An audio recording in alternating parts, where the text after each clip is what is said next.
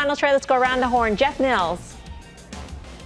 So I was a seller of IBB a couple of weeks ago as it struggled to break above its old 2015 highs. Now it looks like it's ready to make that break, so I'd play the momentum IBB. Pete Nigerian.